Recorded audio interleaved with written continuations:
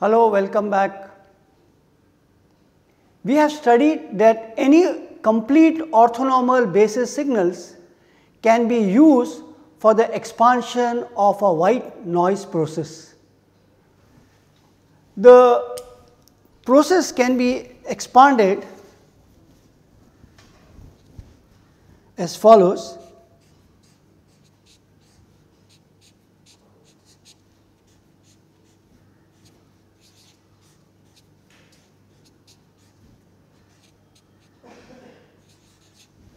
It is important to note that this equality is in the mean square sense.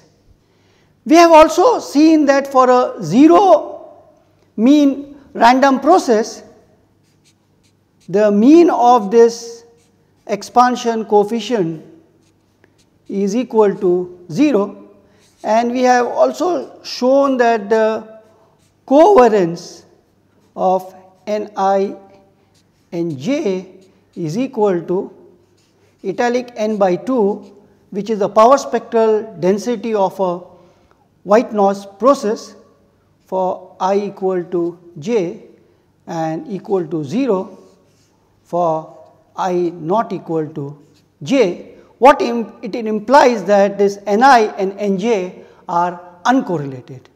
Now, if your noise process is a Gaussian, so if you have white Gaussian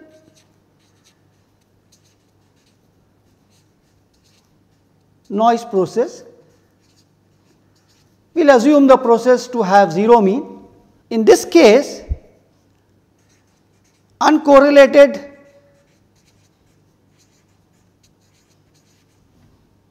Ni Nj implies independent Ni Nj, correct? Okay. Now, we will use this concept in our study on Emery communication. The model for Emery communication is as shown here. A transmitter sends a sequence of messages from a set of m messages. These messages are represented by finite energy waveforms or signal, that is SKT. On the channel, we assume that it is going to be corrupted by noise, which we denote by NT, and we assume that this noise gets added to the signal being transmitted. Okay. So, at the receiver what we receive is xt. Okay. So, the model which we use is this, that is additive white Gaussian noise channel. So, SKT is your transmitted signal corresponding to message Mk. NT is a sample signal of the noise process Nt, and this noise process Nt is assumed to be 0 mean white Gaussian noise, and Xt is the received signal. Now, the receiver observes the received signal, and based on this observation makes the optimal decision about which message was transmitted. By an optimal decision, we mean a decision rule which minimizes the probability of error. That is the decision rule that minimizes the probability of disagreement between the transmitted message and the detected message. Okay. Now, this model of additive white Gaussian noise channel may seem to be very limiting, but its study is beneficial. First, noise is a major type of corruption introduced by many channels. Therefore, isolating it from other impairments and studying its effects results in better understanding of its effect on all communication system. The additive white Gaussian noise channel, although very simple, is a good model for studying deep space communication, which historically was one of the first challenges which a communication engineer encountered. And thirdly, this attractive property of Gaussian PDF makes the analysis of additive white Gaussian noise channel mathematically tractable, correct. So, that is the reason for using AWGN channel in our analysis. Okay. Let us assume that we have used the Gram-Schmidt orthogonalization procedure to derive the orthonormal basis signal phi k t for representations of the signals, and using this set the vector representation of the signal is given by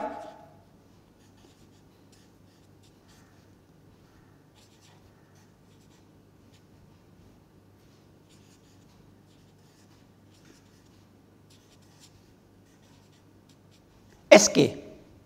Okay. Fine. Now, we know that any orthonormal basis can be used for expansion of a zero mean white Gaussian process.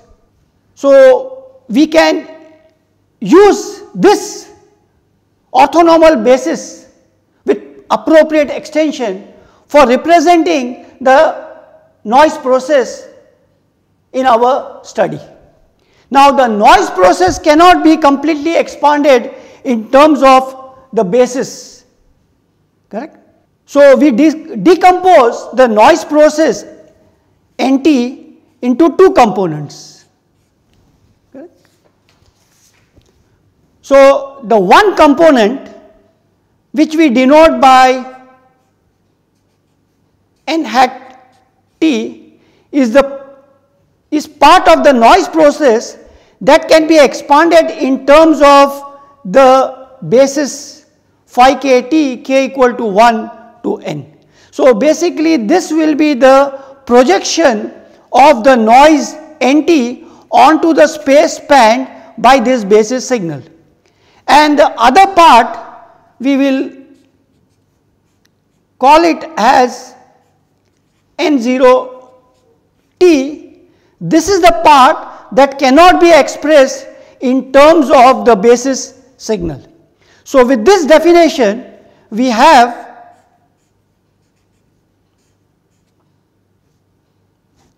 n hat t is equal to the projection of the noise onto the basis signals here, correct.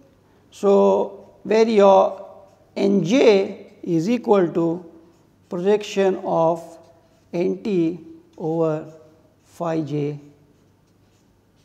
t, and your N0 t is equal to Nt minus n hat t.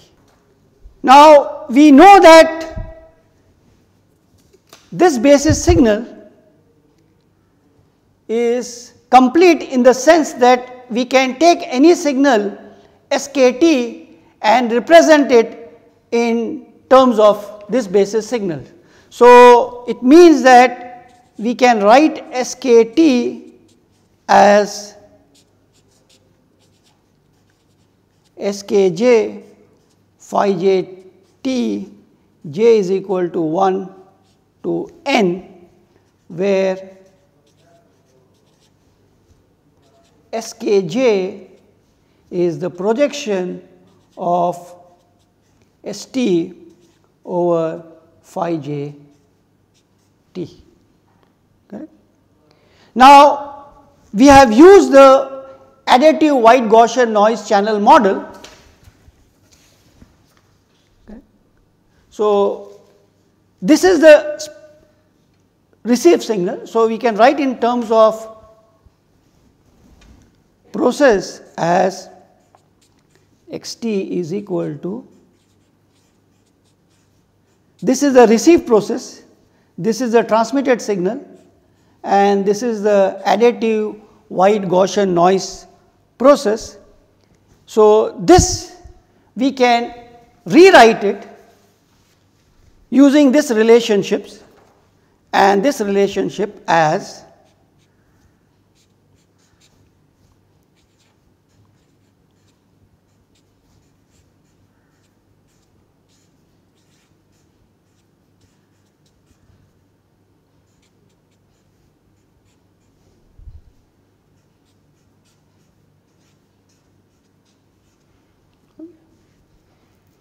fine. Now, let us define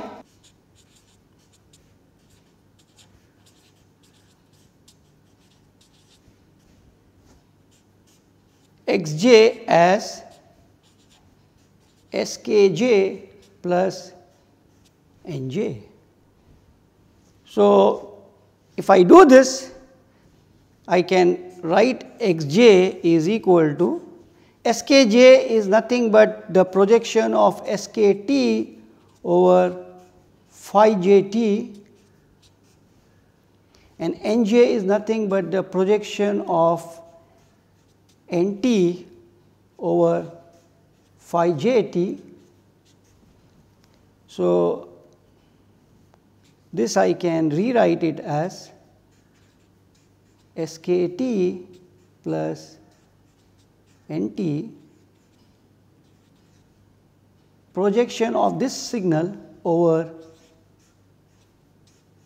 phi jt, correct, and this is equal to basically the noise, sorry, the received process. So, the projection of the received signal over phi jt, correct. So, from here what I get is my xt equal to x hat t plus n0 t, where x hat t is the projection of my xt over phi j t's, correct. So, this is equal to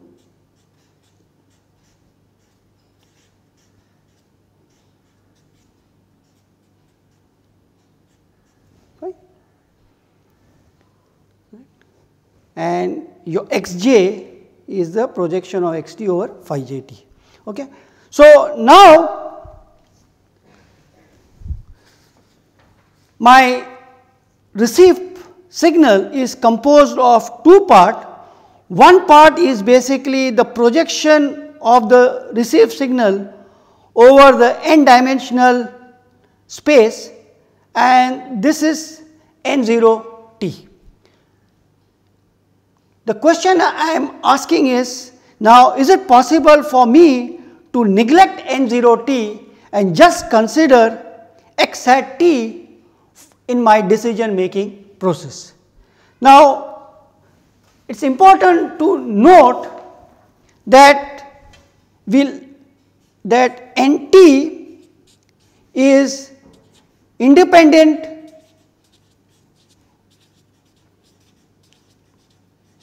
of our signal sk t.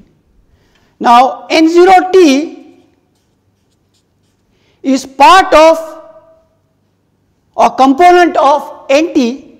So, this implies that this is also independent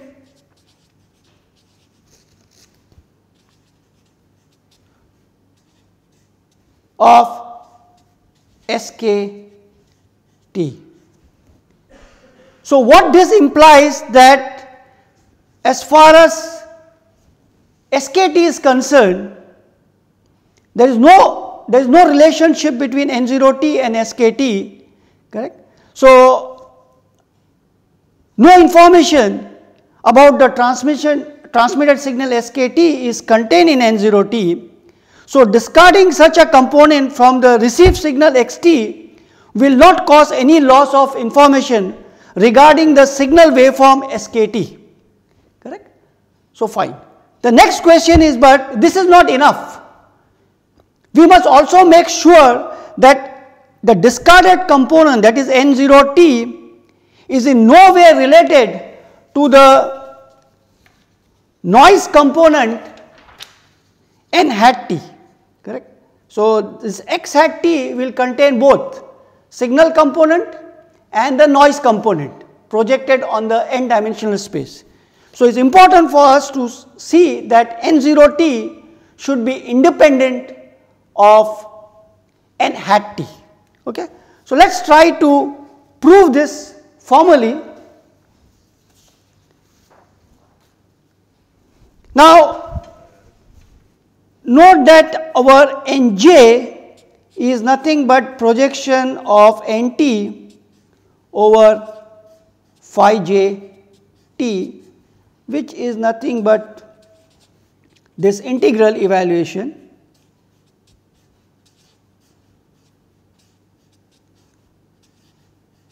Right.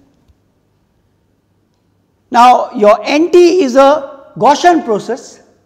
So this basically is a linear combinations of Gaussian process. So what this implies that Nj will be also a Gaussian random variable. And now your N hat T, which is equal to Nj phi j t, Nj is a Gaussian random variable and linear combinations of Gaussian random variables here. So what will happen is that this N hat T is also a Gaussian process. So your N0T, which is equal to Nt minus N hat T,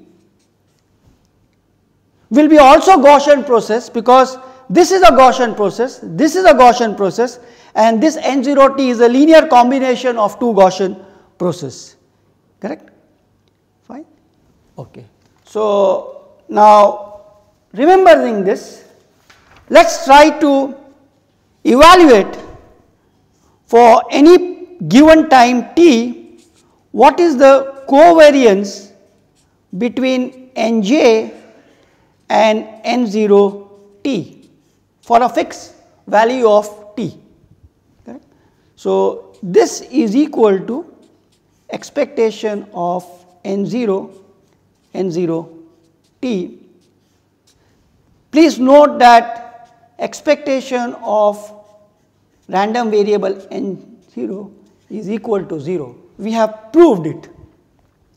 So your covariance will reduce to this expression, and this we can evaluate as follows.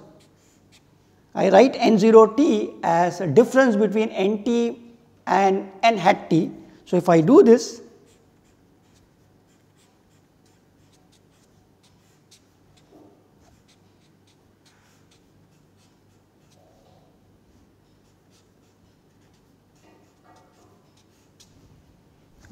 this I can rewrite it as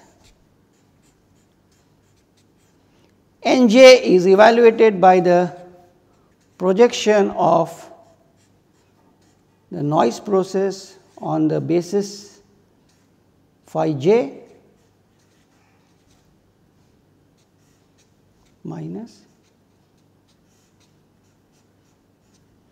N hat T is expansion in terms of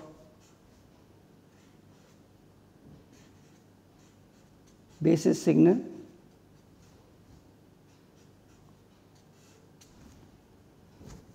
This I can rewrite it as change of integral and expectation.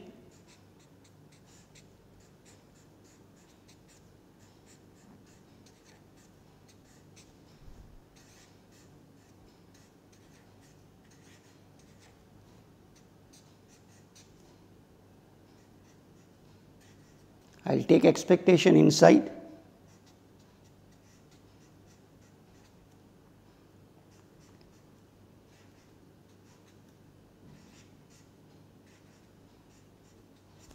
Okay, fine.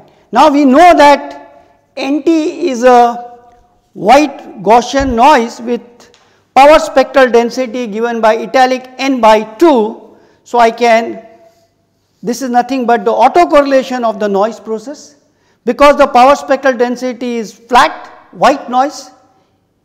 This I can write as an impulse equal to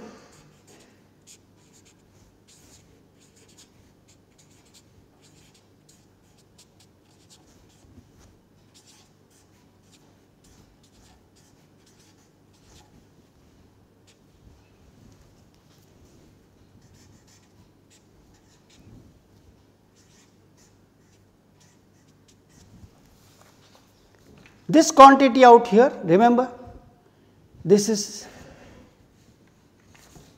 we have shown that this will be equal to italic n by 2 for L equal to j, otherwise it is equal to 0. So that is why I get this quantity, and here this will turn out to be, integration will be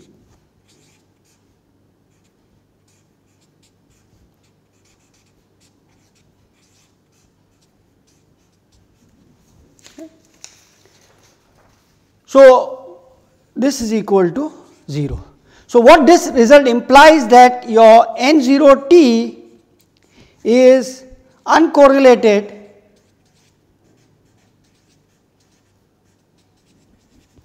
with all Nj's, correct? And since both are jointly Gaussian, N0T is independent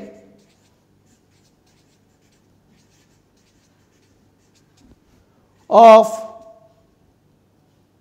all Nj's, and therefore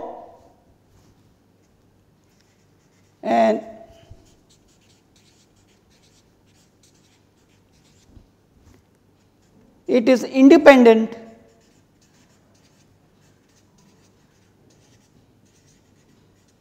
of NT hat. In the equation xt equal to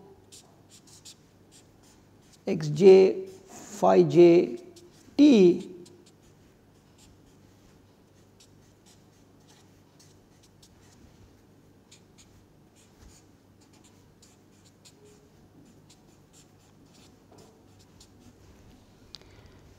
the first component out here is the only component that carries the transmitted signal, and the second component is independent of the first component.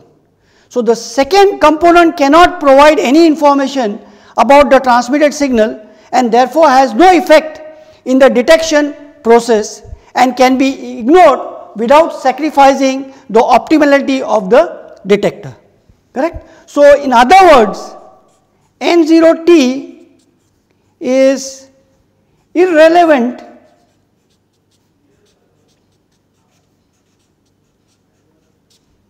information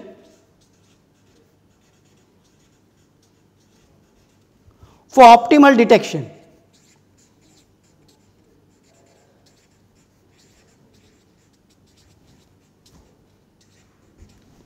Okay. So now we can summarize the received signal xt is reduced to x hat t, which contains the desired signal waveform and the projection of the channel noise on the n dimensional signal space, correct, spanned by phi k t, k is equal to 1 to n. Now, let the vectors representing n hat t, which is the projection of the noise onto this basis signal, be denoted by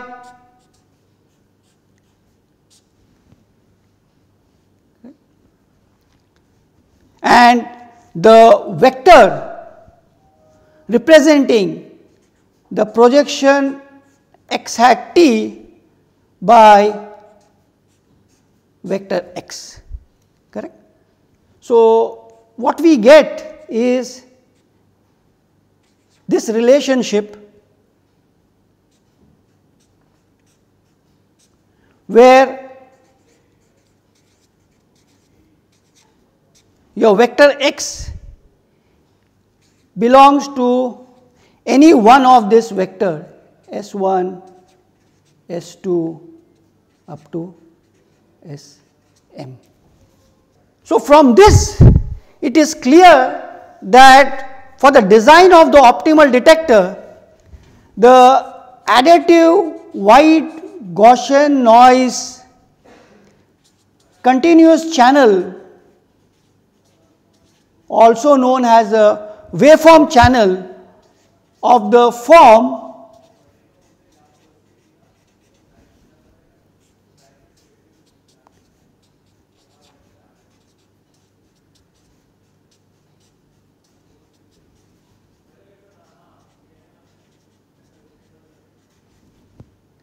is equivalent to the n-dimensional vector channel, which is given by this relationship.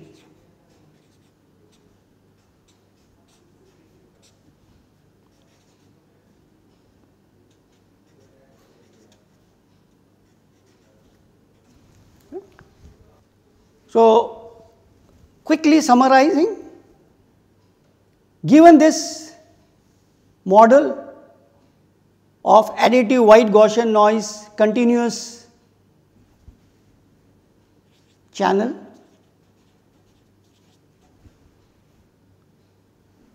we can convert it to what is known as additive wide Gaussian noise vector channel.